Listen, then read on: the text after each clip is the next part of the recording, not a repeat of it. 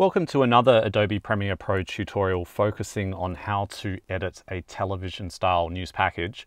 In this tutorial, I'm going to focus on how to create basic graphics, in particular a graphic to represent the name and title of an interviewee. And what I mean by that is if we look at a professional example, when an interviewee is speaking on news, we always have a graphic to represent their name and who they are. It's called in Australia a super, but I'm not sure what it's called in the rest of the world. And generally those name graphics or supers kind of appear with some kind of animation. So I'm going to show you how to make something, well, basically similar in Adobe Premiere Pro. But just as a proviso, I'm not a graphic designer, so it's not going to look as professional as you would see on TV that is made by professional animators and graphic designers, but hopefully this will be good enough to get us by for a news package designed for students for the internet. All right, so the way I go about it is I need to create a new graphic, and there's a few different ways to do this, but the way that I prefer to do it is by going up and pressing File, New, and then going to Legacy Title. It's called Legacy Title because it's actually the old way of creating graphics in Adobe Premiere Pro.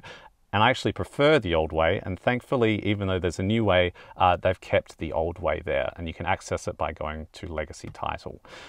This will pop up a new title screen.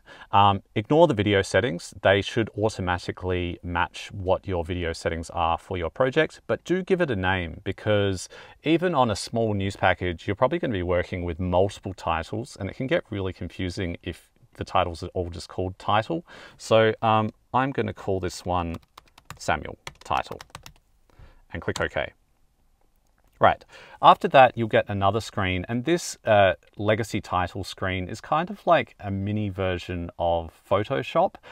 You can create basic shapes, you can play around with fonts, and you can also change the values of those fonts over here, like color, size, ignore that, etc. What I need to do first, let's have a look at the professional version, is kind of create a basic rectangle shape. So I do that by over here clicking on rectangle, and I'm just going to drag a shape.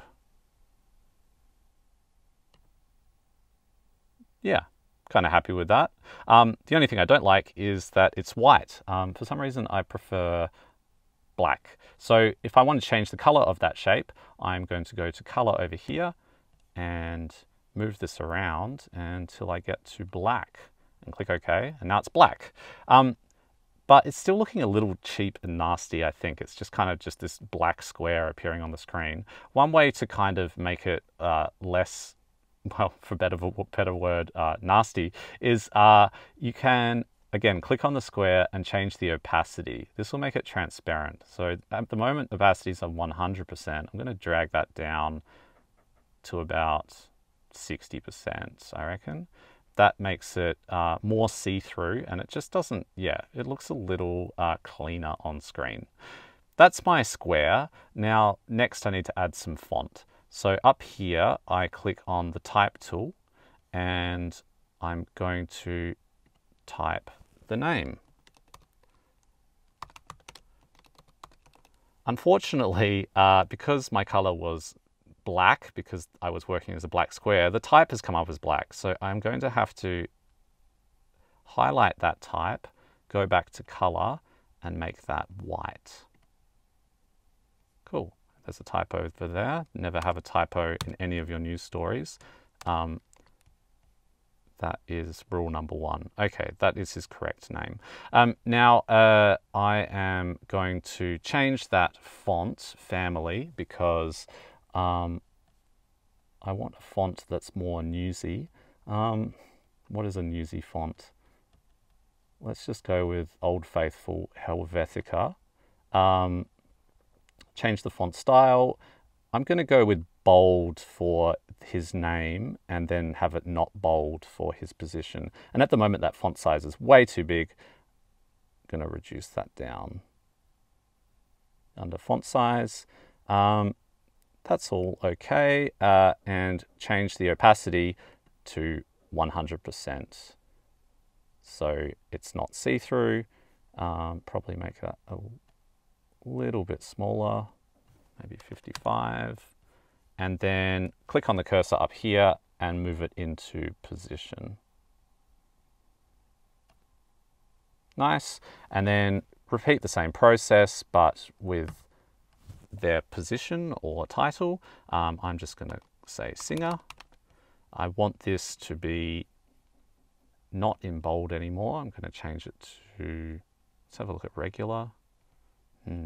Light. Yeah, I'm going to go with light, and going to make the font size a bit smaller, say 45, and then move this down as well.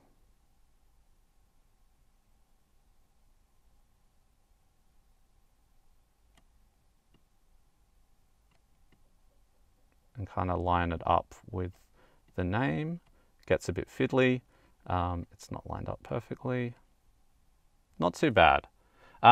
Great. So there's my name super. In fact, I'm a bit pedantic sometimes. I'm going to change that to light oblique. No, I don't like light oblique. I'm going to go back just to light. Okay. Yeah, happy with that. So once you're happy with your name super and it's kind of aligning correctly, like you can spend a lot of time making it beautiful, particularly if you have design skills, click on the cross up here and it's disappeared. But what it's doing is it's living in here under Samuel title. I'm going to create, because I like to keep everything organized, a new bin called titles, and I'm going to move that into titles. So it just lives there. And then you can click on it and move it over to a spare video track of your edit, and it becomes its own kind of file on the timeline, and you can move it around. So generally, a title will appear probably like a second after the grab starts. So I want to start it there, move it there, and it will generally be up for about 3 seconds. So I'm going to have it up for that long and drag it back, so then it will disappear. Now, unfortunately, it's just popping up. There's no animation, right? Like if we look at how the professionals do it, you're going to have some kind of animation when it pops up. To achieve that, you need to understand how to use Adobe After Effects, which is way beyond what I need to talk about in this tutorial. But I'm going to show you a really kind of fake animation just so it doesn't just like pop up like that.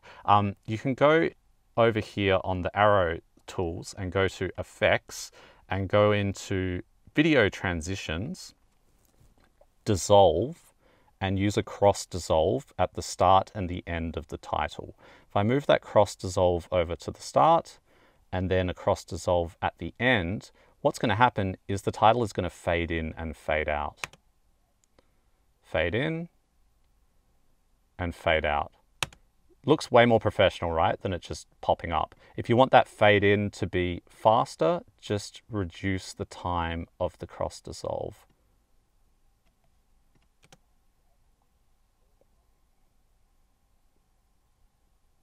Perfect. Really happy with that. And hey, for something that was just made in 5 minutes, that actually looks pretty good. So that's how I create titles in Adobe Premiere Pro. Now, assuming you have multiple interviewees in your story, you don't want to go through the exact same process again and again and again. So here's a cheat. Let's say your second interviewee is called, I don't know, Nick. So what I'm going to do is over on the original file, I'm going to right click and go duplicate. And then I have a copy of that, and I'm going to change this to Nick title, and then double click on it to open it. And let's just change this to Nick teacher, for example. And then my position can be, I don't know, professor. And then I move that over and I now have another title in exactly the same font and structure as the original, because you want that consistency for all your grabs in the same project. So that's a really quick way of avoiding having to recreate again and again and again the same graphics. Hopefully that helps. Good luck with your editing.